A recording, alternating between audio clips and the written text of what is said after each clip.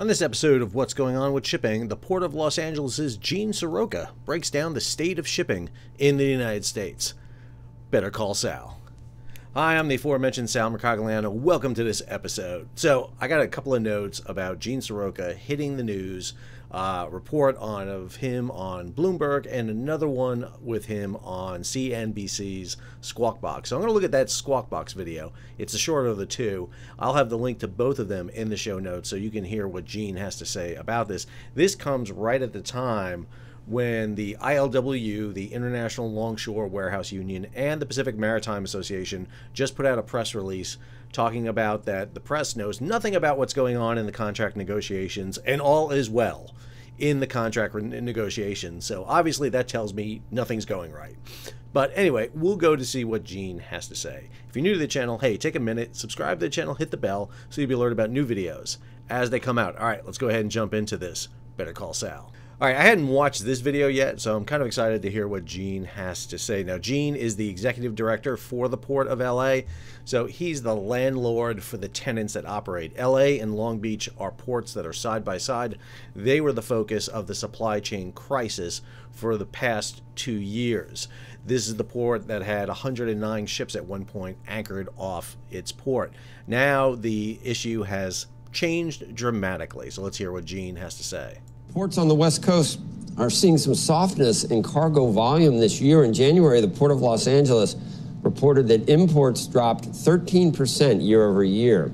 It's warning of a significant volume decline this month. Joining us now is Gene Seroka. He's a Port of Los Angeles executive director. And first of all, I can't wait to have you I've looked at some of the notes on what's happening, but it's not the way I thought things would be going.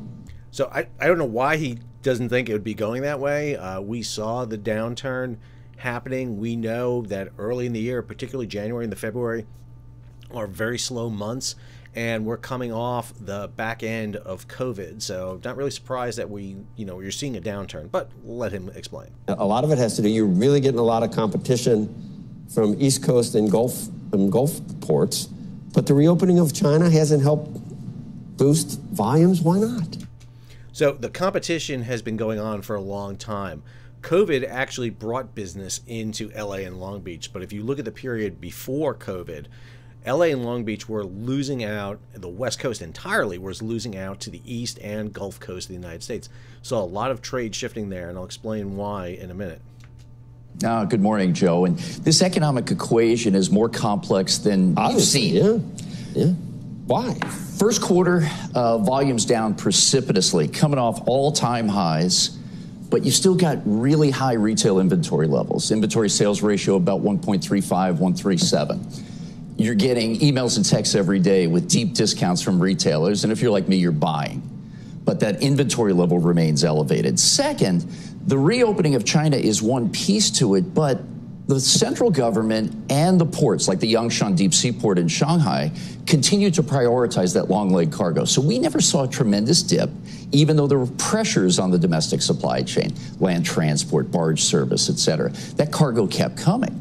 And it's the trepidation about the economy. So not only are inventory levels high, but importers are trying to cut back just a little bit more. And with all of that, we saw an extended Lunar New Year break of about 30 days compared to 7 to 10 as normal. Okay, so a couple of things on what Gene was just talking about there. Number one, LA and Long Beach did see the drop-off in the second half of last year, a precipitous drop-off starting in July.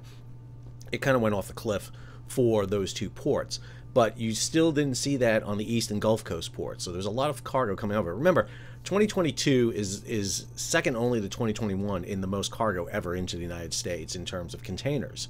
So it was record years. You had record levels in the ports of New York, New Jersey, of Savannah, in Houston. So LA and Long Beach experienced this. LA and Long Beach had a big first half of last year. Everything was front-loaded last year. And the reason has to do with that ILWU PMA contract renegotiation, where their contract, the International Longshore Warehouse Union contract, expired on June 30th. And everybody wanted to get their cargo in before there was a labor dispute or a problem like happened back in 2014, 2015. The other issue is the East Coast ports and the Gulf Coast ports are more accessible than ever before to cargo from Asia because of two things. Number one, the new lane of the Panama Canal, the Neo-Panamax lane that opened in 2016. Now ships going through the Panama Canal aren't limited to carrying 4,000 or 5,000 TEU. Now they can carry 15,000 to 16,000 TEU. Tremendous change. Plus a big container terminal opening up in Panama so feeder vessels can go down there. Same time, you introduce ultra-large container vessels. These are vessels of over 18,000 TEU. They don't come to the United States, but they originate in Asia heading toward Europe. They go into main transshipment hubs there in Europe, and then feeder ships send them over to the United States. That's the big difference from 2014, 2015, when we last saw this contract renegotiation to today. We don't necessarily factor that into our thinking, 30 days for the Lunar New Year. Also, explain how a lack of warehouse space causes lower volumes.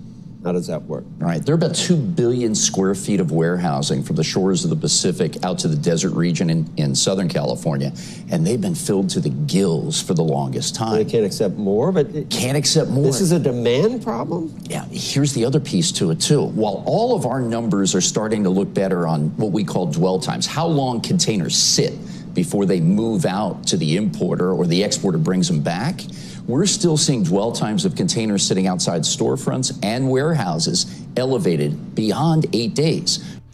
So let's talk about this for a second. So warehouses in the Inland Empire, just inland of the port of LA and Long Beach, are full. So you got a couple issues there. Number one, it's really hard to build warehouses in California. So putting new warehouse space up is difficult. Second, you have to take 2/3 of all the cargo out of LA and Long Beach have to get on Class 1 railroads and head across the United States. 80% of the U.S. population is east of a line from North Dakota to Texas. So nearly all that cargo that comes in LA and Long Beach, 2/3 of it has to go east. Your Class 1 railways are the ones that have to move them. And if you haven't noticed recently, Class 1 railways are having a huge amount of problems. Derailments, scheduling issues, they have labor issues. They've gone to this precision scheduling system whereby you take a train that used to be a half a mile long with four crew members on board, and now you make the train 2 miles long with 2 crew members on them. Sidings aren't designed for that, which means you're pushing rail off one-way lines. It is making it extremely difficult to move cargo out of the West Coast into the center and eastern part of the United States. Whereas off the ports of Houston and Savannah, you can have these pop-up yards that pop up where you can store containers without a problem. You can throw up warehouses. Because understand, most shipping containers that come into the United States don't travel more than 100 miles from the port. Those containers have to be brought to a warehouse unstuffed and then repacked into 53 or 45-foot long trailers for shipment. Shipping them in 20 and 40-foot shipping containers is not efficient. Plus, most of the material needs to be repacked and restowed so that it can be distributed going to warehouses and retail stores. So there's a lot going on here behind the scenes. It's not just the ocean shipping side. Normal cycle is 3 to 4. So folks are using those containers as mobile warehouses to augment the already full brick and mortar facilities. And this leads to another problem with him where he's talking about containers being used as storage yards. If you're a drayage driver, if you're a short haul truck driver in Southern California, number one, according to California law now, you can't use a truck that's older than 2010. So a lot of old drayage trucks went out of service here. Second, when you come in, you've got to have a chassis. You've got to have that big, huge trailer hooked up to the back of your truck. But you also need an empty container. And the problem LA has had for a long time as it's lost business here is they can't clear the empty containers out of the yard. And sometimes the yards will not receive an empty container. And if you can't get that empty container off the back of your trailer, then you can't take a full container on board. And a lot of containers and chassis have been sitting in yards and sitting in warehouses and storage areas, and you can't just roll into a port and pick up a container without a trailer. And this causes a lot of problems. You need to follow the West Coast Trucking Association. All these guys talk about this all the time. Well, that sounds like would be good for inflation, okay? Because it sounds like demand's it. But because warehouses can charge so much, that's going to be a persistently higher price that you have to pay to store things now. So that's going to be net inflationary, even though they can't move things out of the warehouse? It could be, and that's the problem with the supply chain. Where the bottlenecks persist, you're going to see aggravated costs. At the same time, cargo is moving away from the West Coast as well. Why is that? You said there's regulatory issues out there. So before we get into that, I want to go back to the issue he just talked about a second ago. So understand all of this was identified in 2015. There was a Federal Maritime Commission report that looked at the ocean supply chain, the land side, the ports. The current director of the Port of Los Angeles, Mario Cordero, was the chairman of the Federal Maritime Commission. And they did this great report where they looked at all the potential issues in the supply chain from the port side, and they identified like 90% of all the issues. We all knew what was going to happen when you stress the system. But little was done to address the issue, and that was the big problem. And when you don't address the issue, when you leave that issue out there, everybody knew once you started surging cargo in, whether it's going to be big ships coming in or a lot of smaller ships coming in, you were going to stress the system. And that is exactly what happened to the ports of LA and Long Beach. Listen, Gene Seroka is a genius. There's very few people as knowledgeable in this industry than Gene. I know I pick on him a lot, but he's the face of this because he does get out here a lot, and so he becomes a focus of attention on this channel. But he understood what's going on, but understand he has very little control as landlord over the tenants he has. And this is a problem we have in the United States, where ports are managed by cities, municipalities, and states. There's no federal oversight of them, really. And it's hard to create national policy when each of the ports are their own little fiefdoms. At the same time, cargo is moving away from the West Coast as well. Why is that? You said there's regulatory issues out there. We were just talking about Gavin Newsom. Is it tough doing business? Are they driving you away to East Coast ports, or driving business away? Go back to 2002. 80% of the Trans-Pacific trade moved through West Coast ports. Today, that's 56%. And you get three things that importers and exporters tell me every day. Okay, he glossed over some facts right there. Okay, he went way in the past there for a reason, because that's when his stats look good. But again, if you go up to the years leading up to COVID, what you see is a drop from the West Coast heading to the East and Gulf Coast, particularly 2016, when the Panama Canal opens, the new lane, and the ultra-large container ships come online. So again, it's how you use the data. And Gene is very good at using his data. You're too expensive. You've got very unique labor issues, and you're overregulated. So whether it be the air regulators on trucks, how you petition to do projects and get permitting through the California Environmental Quality Act, all of that adds cost to the supply chain. Though? What's the difference in price, Gene? So he admits right there that he has issues. He has issues with his labor, the International Longshore Warehouse Union and the Pacific Maritime Association, contract negotiation. And understand, this is the making of their own. They made this issue. The Pacific Maritime Association is all the terminals, all the ports, and all the big shipping companies. And all the big shipping companies are awash now in money of profits from the past 2 years. And the smartest thing labor did was push off the contract negotiation. But the problem was, they pushed it to the point right when it was ready to head off the cliff.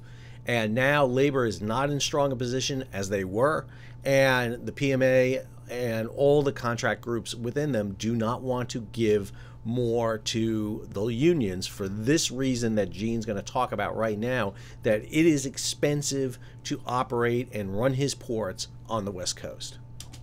I mean, if you're looking to move a container from, I don't know, pick your place, China to California versus the East Coast or versus another port, what's the cost differential? Right. The end-to-end prices are pretty manageable. You can see them. What the difference is how much it costs to lift that container on and off a ship at a port. We're more than double our competitors. More than double. On the Just double to get the Gulf Coast. container off the ship onto land.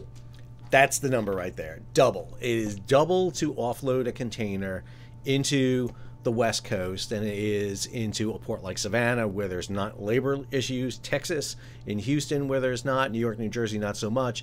But that's the big issue. Add to the fact that your reliability, the time it takes you to get the container out of the port and delivered into your hands, is much better in the East and Gulf Coast ports, because you don't have the factors of going into the Inland Empire, finding a warehouse, of getting it on a Class 1 rail, shipping it halfway across the country. You're in a much shorter distance. You can basically go to Savannah, put your gear on a truck, and get it right to where you need to be. You can actually bypass a lot of the issues you have. And this is the appeal that we're seeing right now in the West Coast. And what that means is the West Coast is in a really difficult position to get itself back to where it was. And I don't think it is going to shift back to the way it was. I know there was a lot of people who talked about that this is going to come back because of the low rates and what LA is going to do. They're going to reduce costs, but they can't. They're really constrained by their labor costs, by their overhead they have due to regulations in California and on the West Coast, and then the transportation costs that are involved with warehousing, with repacking, with rail lines, and then trucking again. It is a difficult thing for them to overcome. All this means that the Gulf and East Coast ports are going to be challengers to this. We saw that LA and Long Beach almost lost their top rank to New York, New Jersey. You're going to see that continue on, especially when you see ports like Savannah, for example, which are continuing to expand and develop. I think Savannah is the big challenger coming up, but it also gives rise to second-level ports to want to make inroads into this area. Ports like Charleston, Norfolk, Jacksonville, Mobile, New Orleans, all potentials for growth into this area. On the West Coast, you're constrained. Oakland really can't challenge. Seattle, Tacoma have the problem with being too far from where the populations are. Oakland, you got to get over the mountains. It's a big problem because of rail associated with that. They have labor issues in and around the port. Seattle, Tacoma, there's just not the population there to support these container ships coming in. Plus, even attempts to start a container port at Coos Bay in Oregon, you need the road and rail in there, and it's just not there. So it's going to be interesting to see how the ports of LA and Long Beach navigate this issue going forward.